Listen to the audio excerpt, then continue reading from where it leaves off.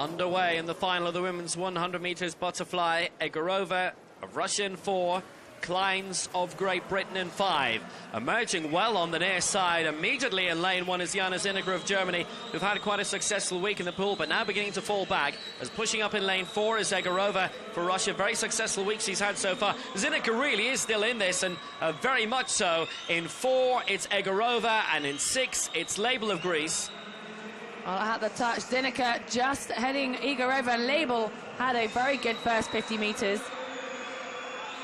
But now the fight back from Egorova begins, and she has won 3 gold medals this week. Kameneva's won 3 gold medals, Adeshkina 3, Openesheva's won 5, and here comes Egorova, a very successful time in Baku. She hits the front at the right time. Polina Egorova for Russia, and is there anything coming from Clynes in 5? Egorova's on the way, and it's a 4th gold for her. She takes the 100 butterfly, Clynes in 2nd, and it's a share for bronze between Stevens and Label.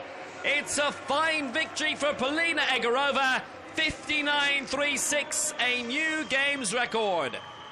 She came back so strong in that second 50. Her first 50, she was off her record pace. It looked as though we were going to see a slower time posted in this final, and that just shows how strongly she came back at 31.27, and a really strong finish as well for Clynes, but not quite soon enough.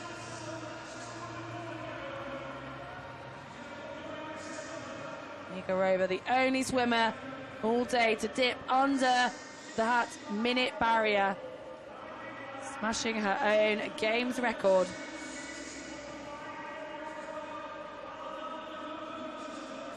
"12 gold medals now for Russia, and 4 of them claimed by Polina Egorova. Amelia Clynes, the silver for Great Britain, and in a chair for bronze, Laura Stevens of Great Britain, and Electra Label, 2nd medal for Great